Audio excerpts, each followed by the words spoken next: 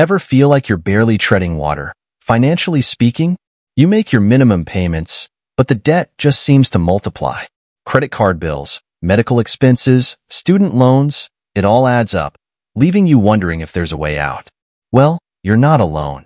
Millions of Americans struggle with debt, and companies like Freedom Debt Relief promise a lifeline, a way to settle your debts for less than what you owe. But is it too good to be true? Is Freedom Debt Relief legit, or is it just another financial trap?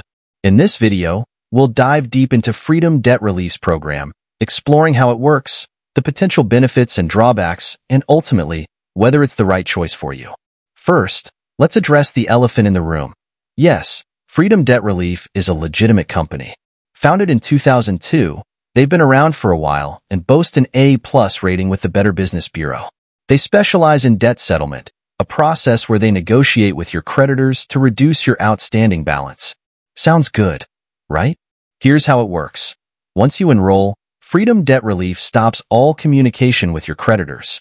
They then collect a portion of your monthly payment in a dedicated savings account. This builds your war chest for negotiations. Once enough money is saved, Freedom Debt Relief uses it as leverage to convince creditors to accept a smaller sum in exchange for closing the account. Sounds like a win-win, right? You pay less, and your debt is gone. But hold on a minute. Debt settlement isn't a magic bullet. There are significant downsides to consider. First, the hit to your credit score. Negotiations take time, and during this period, you'll be stopping your regular payments. This will be reported to credit bureaus, tanking your score for several years. This can make it difficult to qualify for loans, mortgages, or even rent an apartment. Second, fees. Freedom Debt Relief charges a hefty fee, typically ranging from 18% to 25% of the total enrolled debt. That's a big chunk of change, especially considering the program's success rate isn't guaranteed.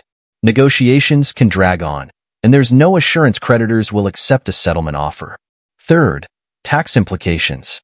The forgiven debt amount is considered taxable income by the IRS. So, you might owe taxes on the difference between what you originally owed and the settled amount. Here's the bottom line. Freedom Debt Relief can be a viable option if you're truly drowning in debt and have exhausted all other options. However, it's a last resort, not a quick fix. So, is Freedom Debt Relief legit? Yes, but it's a serious decision with significant consequences. Before you jump in, consider these alternatives. Debt consolidation loan. This allows you to combine multiple debts into one lower interest loan, simplifying your payments. Credit counseling. Nonprofit credit counseling agencies offer personalized debt management plans and can negotiate with creditors on your behalf for lower interest rates. Do-it-yourself negotiation. You can attempt to negotiate with creditors directly. It takes effort, but you save on fees.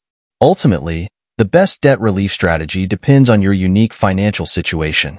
Here's what you can do. Contact a credit counselor for free guidance.